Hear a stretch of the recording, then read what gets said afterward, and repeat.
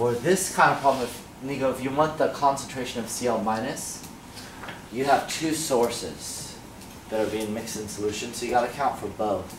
What I recommend whenever this happens, find the moles contributed by this one. Separately, we'll find the moles contributed by this one, and we'll add them together, because these are the only two sources. And then we'll divide by the total volume, which is going to be 245 and 610, summed up. So we're going to add the moles, we're going to add the volume, and going to divide the two. And this is assuming that the volumes are additive, which in these kind of problems they would be. Okay, so let's do the left-hand side first. 245 milliliters times 0.615 moles per liter.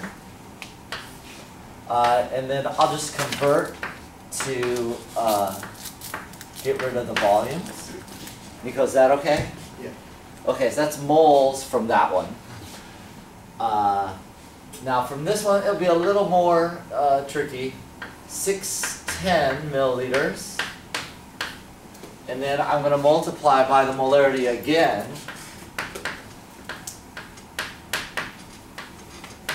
And convert the volumes.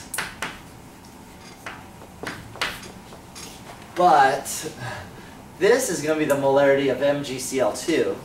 But there's 2 chlorines in every MgCl2. So I've actually got to multiply this by 2. Is that okay? Yeah. So there's 2 Cl for every 1 MgCl.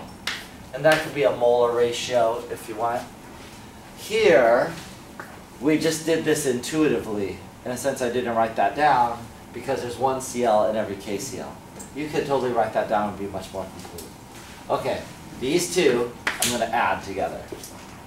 So now I'm going to get the total moles in solution of chlorine from each source, the KCl and the MgCl. And then I'm going to take this and divide by the total volume, which would be 245 milliliters plus 610 milliliters. And there will be actually one more step, because that's milliliters, but when I'm trying to determine molarity, I've got to divide by liters.